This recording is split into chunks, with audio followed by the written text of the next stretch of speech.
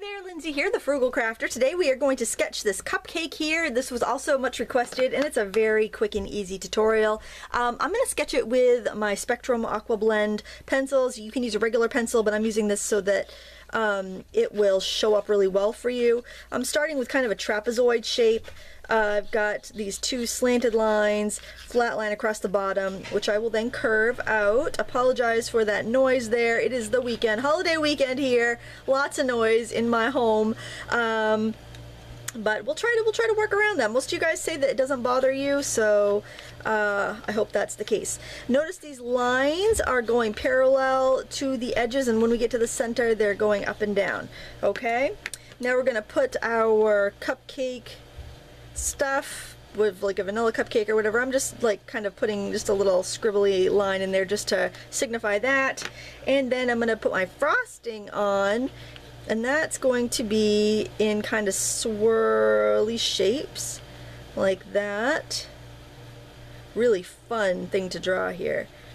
And I just did this out of my imagination when I sketched that, and I'm just going by that to get my, to sketch it for you today. And then our little cherry on top, kind of nestle it into the icing there. And I'm not going to sketch the stem on because I'll just paint that on with my paint. Okay, the water pump noise is bugging me, so I'm going to pause it and we'll come back after that stops being noisy. While the pump was going, I took the chance to grab some paint and put it on my palette where you could see it. So what we have here is some raw sienna, or you can use ultramarine, you can use yellow ochre or raw sienna, it doesn't matter. I've got some burnt sienna, alizarin crimson, ultramarine blue, and cerulean blue. So the first thing we're going to do is wet the bottom of the cupcake, and this will liquefy what we sketched with, which is kind of like a cerulean color anyway.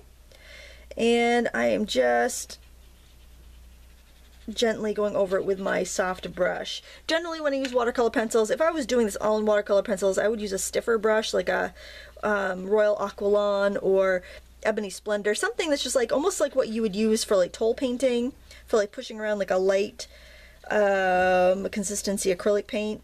But I don't really need to, especially if I haven't used that much. And I also want to give a little pinked edge to my cup there, so I'm just tapping it up. You could sketch that in with a watercolor pencil as well. Now for a shadow, I'm grabbing ultramarine blue, and I am just kind of putting it along the bottom and along the edges a little bit. That's just going to give it more of a rounded feel. And then I am going to grab some cerulean and just dab some of that in there too. Just make sure you get that pigment right up to those edges that you just pushed up, and that'll give you that definition that you need. And I like ultramarine and cerulean because they do some neat granulation, and it's just going to give an interesting texture onto this. Now, there's a couple different things we can do for the detail lines there. The easiest thing to do is just to grab your pencil while the paper's still wet. Now, these lines are not going to be able to be blended out, so, you know, choose wisely. I'm just going to throw in a few of those little fluted lines that the cupcakes have with this same blue I sketched with. Okay, just remember to be very cautious of the way your lines go. Remember how I told you when we were drawing, we're going with the edges, and as it gets to the middle, it goes straight, then it goes to lean towards the closest edge again. Now, we don't want to do the cupcake spongy, you know, the cakey part right now because we have that wet cupcake liner, and it's going to bleed if we do that, so we're going to skip up to the frosting area. And again, I am wetting this because I want to put a wash of color in. Oh, that's pretty. Gosh, I could have just colored it in with that pencil. And that's another thing I like about these pencils, the Aqua Blends. They're light fast. That's the first thing that I really like. The other thing I really like is that this is a super soft brush, and it is liquefying it just fine. I don't feel like I have to dig and scrub to get the color out. And that's what I hear as a big complaint from a lot of people, is that they have to dig and scrub. Now, something we can do here, and I showed you this on my leaf tutorial, is that I can wet my brush and hold it right to the tip of that pencil, and I can get a lot of pigment that way. If I decided, oh, I want to have a little more pink in there, I don't want it all to be that crimson color, so I can use that, and that way I won't get the hard lines. So we used it in the cupcake wrapper purposely to get the hard lines, but if you don't want hard lines, you want to use it like a paint, maybe you have to pick, you're trying to decide whether you want pencils or you want paints, this is how you can use them like a paint, so you don't have to buy everything at one time, because it can be expensive. It is expensive when you're first getting into a hobby and you're trying to decide what you're going to use most, and you don't want to make a costly mistake. You know, this is a product that can do a couple things. So, and if you already have watercolor pencils, as long as they're decent quality, they're going to work the same way. So don't feel like you have to go buy these. They're nice, but if you already have some that you like, you know, use those.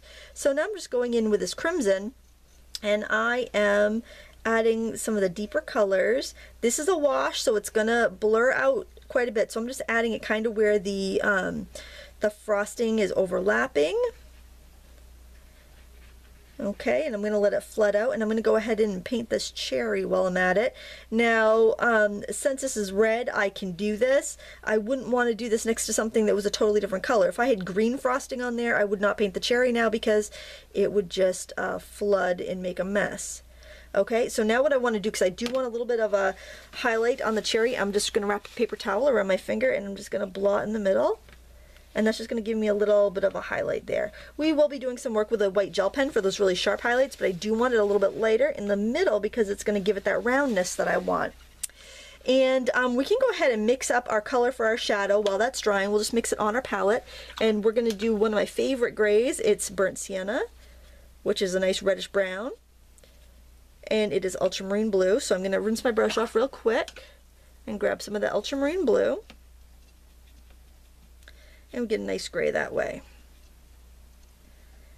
Alright, maybe a little bit more blue to cool it down a little bit more. There, I like that. Now if I wanted that gray a little purple, I could go ahead and grab some crimson, grab some of this color, and I could make a more of a purpley shadow. It just depends on what you want for your shadow. So I think at this point I'm going to quickly use my heat tool to dry this, and then we'll come back and add some more. Okay, I dried that for about 30 seconds with my heat tool. And I am going to use a wet brush, and I'm going to wet the bottom of this paper. Basically what I want to do is make a soft shadow. So if I wet around the area where I want the paint to flow, I will end up with a soft edge, because I'm not going to put so much paint in that it's going to flow all the way out here. So I'm wetting beyond where the color is going to be. Then I'm going to load my brush up, soaking up all of that nice dark color. And look at that. See how it just kind of feathers out like that because my paper is nice and wet?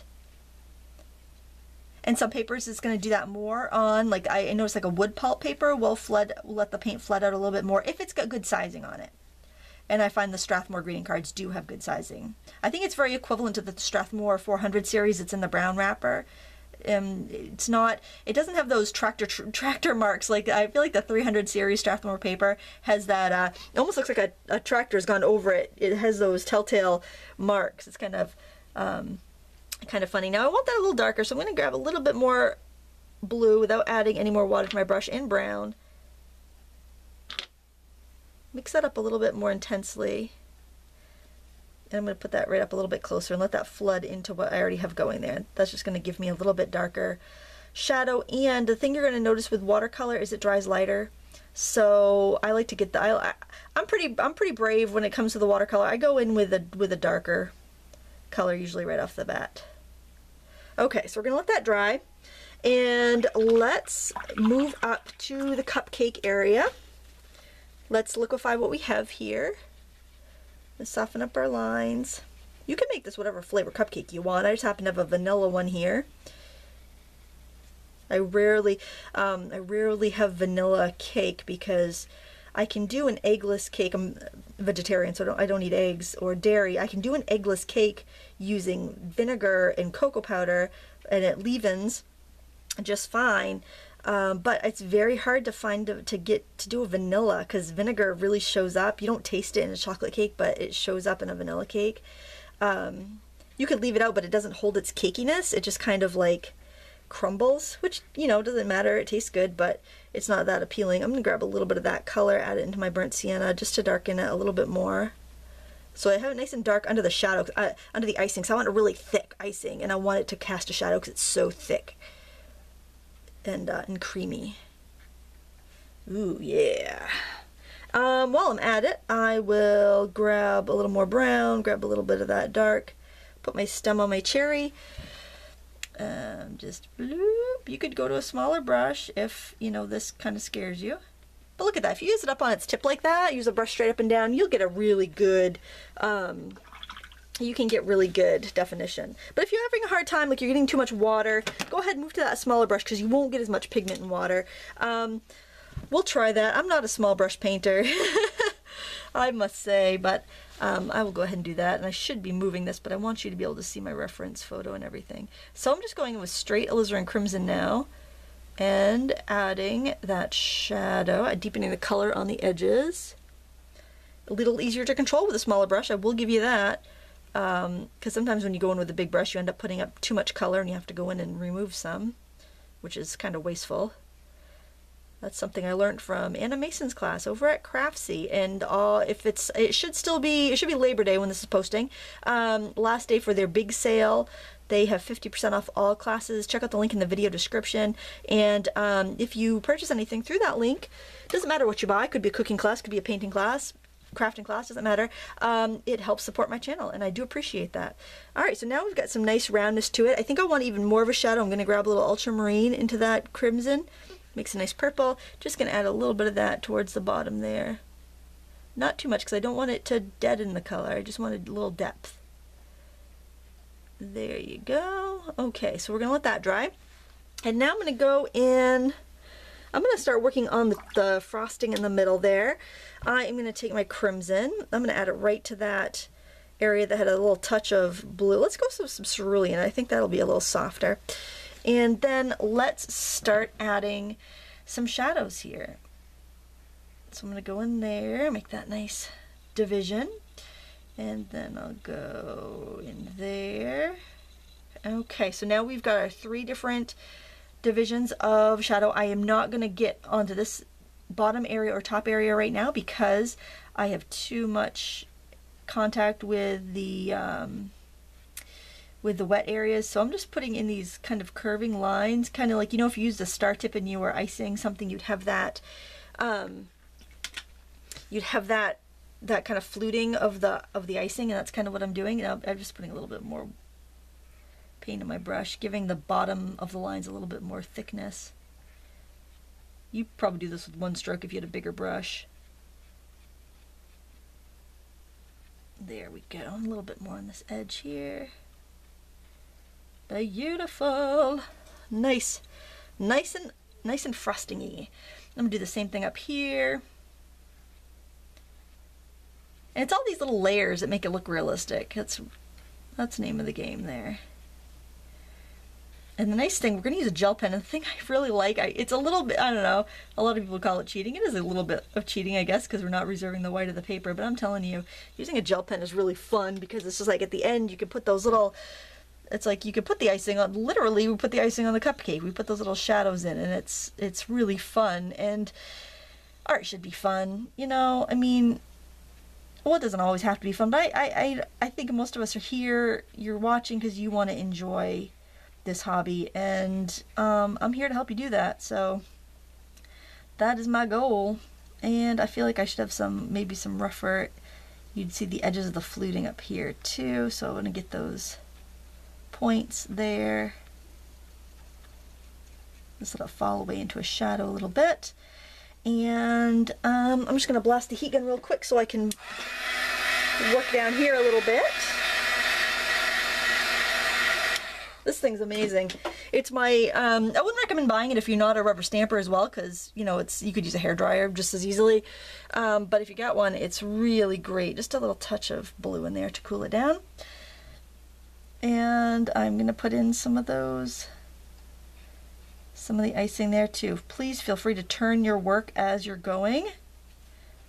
I'm just keeping mine in one spot just because it's easier for you to watch so you guys don't get motion sickness while we're going. For something small like this.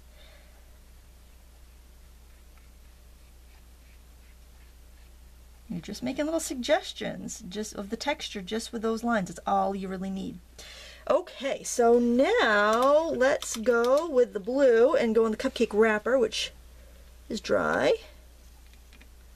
And grabbing that ultramarine blue I think we'll grab a little cerulean in there too, because I've got both colors happening, and I'm gonna go in and add some more lines that are a little bit darker than our pencil ones. Just the suggestion. We don't need to paint every little detail. Just need to give it the suggestion that we've got that little fluting there in the wrapper, and we've got some shadows happening. If you're using a small brush and you need a wider stroke, use the edge of it. Works great, works like a charm. I apologize for so many watercolor tutorials. I know some of you guys are probably like, Lindsay, we want a stamp. I'm still getting caught up after summer. The kids just started school a couple days ago, but they have a long weekend, so, you know, it's just or nothing. And I did have a lot of requests for this, so I know somebody's going to appreciate it. Okay, so now let me just see if that cherry's dry. That cherry is dry. Now we can start doing some highlights. And again, we got our trusty gel pen. So what I'm going to do is put this, the most prominent highlight up there on the top of the cherry, and do a couple over here. Look how glossy that looks now. Isn't that fun? So let me see if that's actually these have dried pretty quick, so I'm just going to go ahead and put some highlights. Hopefully my hand is not right in your way. I've got to turn it, I'm sorry, because otherwise I'm going to put my hand right in that wet paint. And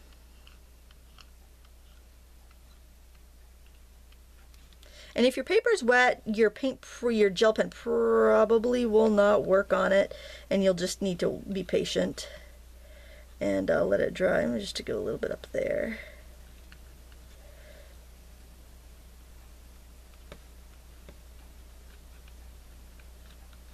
And if you find that your highlights are too bright for you, you can do a wash over them when they dry with your paint. Not a big deal. And then a few in the cupcake wrapper. I'm just going to do, I'll just do some where they're dry anyway.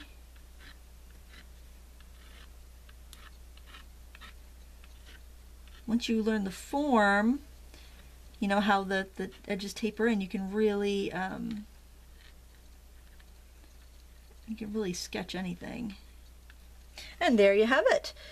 Really fun and easy to do and make a wonderful birthday card, and I hope you give it a try. Please give me a thumbs up if you enjoyed this video, and I will link to the products that I used as well as a link to the Craftsy sale page in the video description. So even if you're watching this after the 50% off everything sale is gone, it'll take you to where all the painting tutorials are on sale anyway, so you might find something that happens to be on sale that you want to buy, even if it's 6 months down the road, which is kind of fun.